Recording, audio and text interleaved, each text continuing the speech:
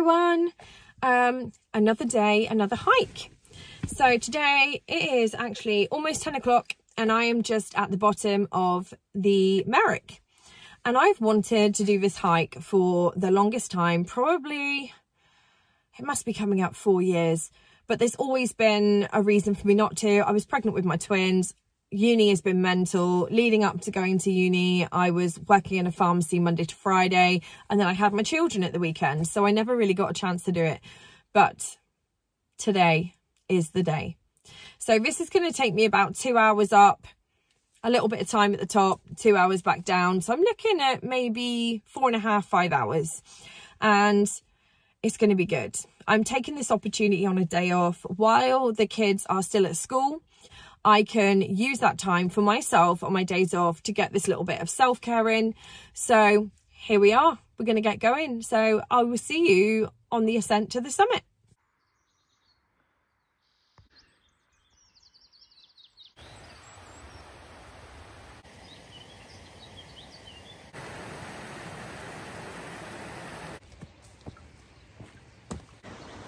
This is the Merrick behind me. Woo! And it looks very overcast right now. I'm really hoping it clears up by the time we get there. I cannot tell you how beautiful this is. I'm not even a quarter of the way up yet and it's absolutely stunning. I really recommend this hike to anyone. It's beautiful.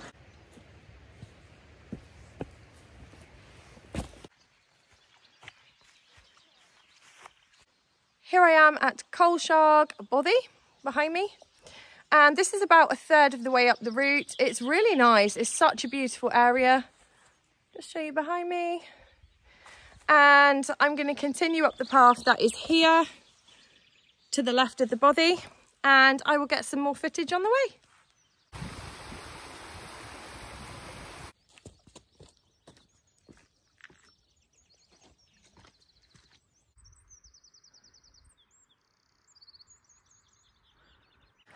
So we are now leaving the forest zone part of this journey and we are moving on to the montane zone, which is up through the mountain. As you can see, visibility isn't brilliant, so I'm going to do a wee pan of the view now in case I can't see anything when I get to the top. So here I am at the full summit. Nearly there. I don't know if you can see this. We are on the edge of a very steep ridge, so I need to be quite careful on this path and make sure visibility is good so I don't put myself in danger.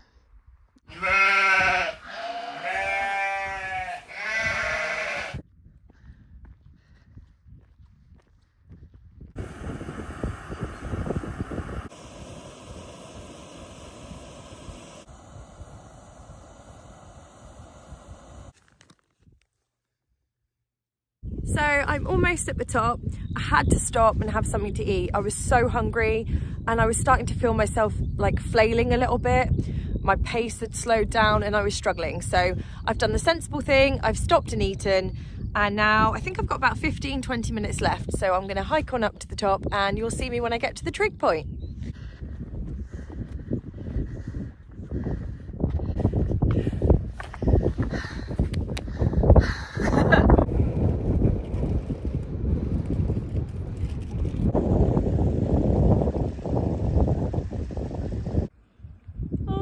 Down.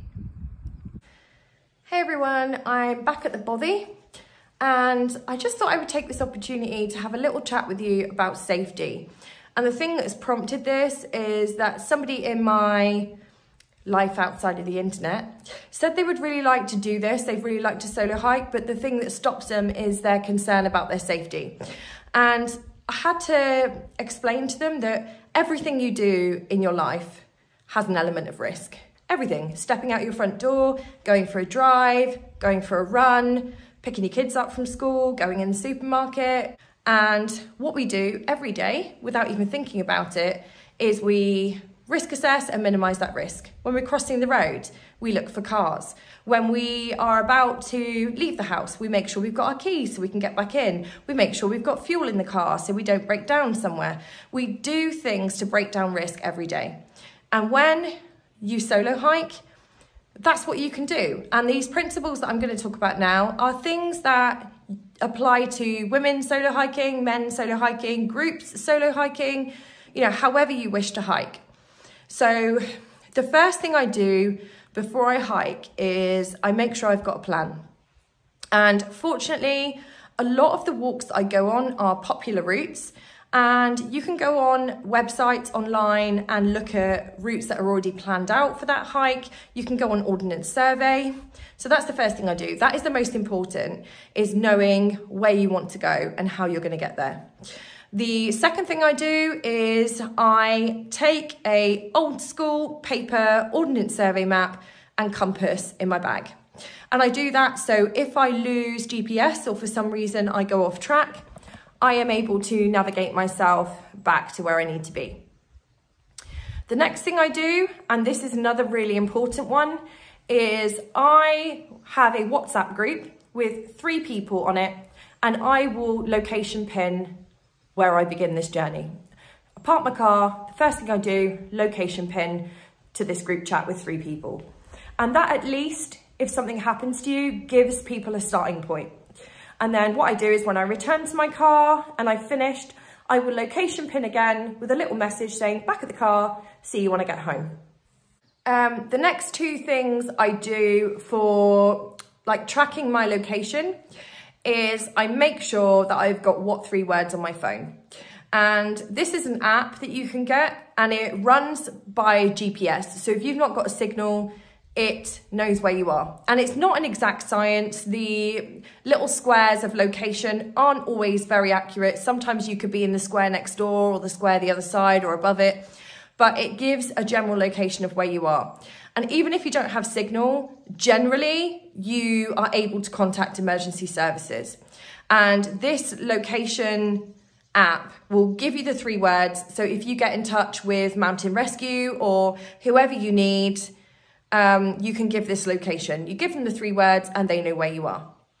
The other thing I do is I make sure I have a GPS tracker of some kind. I have a Garmin, I believe it's called a Vivo, and one of the features on it is if I'm walking and it is tracking my walk, I can send out an SOS signal. And this SOS gives my location by GPS and sends it to my next of kin and the contacts that I have in my GPS list. And that will just highlight that I'm in some sort of distress, give my location, and then they can contact emergency services for me.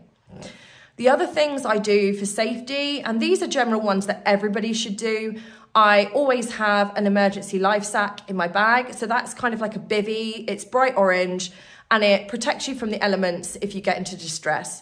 And I always have one of these in my bag. So if something was to happen to me and I had to wait a period of time to be rescued, I'm able to keep myself warm, dry, and free from the elements. And then I have 2 other things. I have a first aid kit, which is important because if anything happens to me and I get an injury, I've got a tourniquet to stop some bleeding. I've got basic plasters, blister plasters. I have bandages and things that I will need for minor injuries.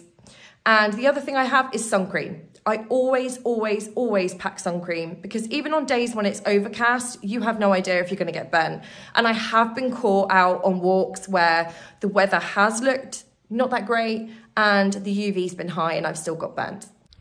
So I'm almost at the bottom, but I've just come across another hiker who's a little bit in distress.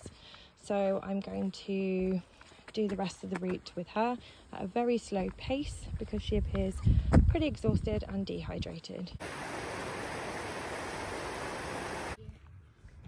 Is this where your car is? Yeah.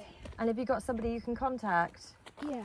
Okay, that's grand. Thank you. Okay, you take care of yourself, okay? Thank you. Bye. Bye. So I'm back at the car. That was my little victory dance that you just saw. And that last bit of footage that I filmed on the path, I didn't show the person, but there was a girl, as I came down the path, there was a girl kind of lying on her back, feeling quite ill, and she was too scared to come down the rest of the path on her own. She'd become separated from the rest of her group, and I wouldn't have been a kind hiker. There is an unwritten code that you help out other people that are in distress. So the last maybe quarter of a mile, I walked down with her and then just made sure that she was back at her car and she had someone that she could phone to come pick her up. So that's the end of my hike. It has been so good. I mean, it took me a little bit longer. It took me 5 hours and 20 minutes, and it's usually kind of a 4-hour hike, but I stopped and made food. I stopped to get footage, and I had to walk very slowly for that last quarter of a mile. So I'm not mad at it. That's the end of my hiking the Merrick vlog. And until next time, I will see you next time.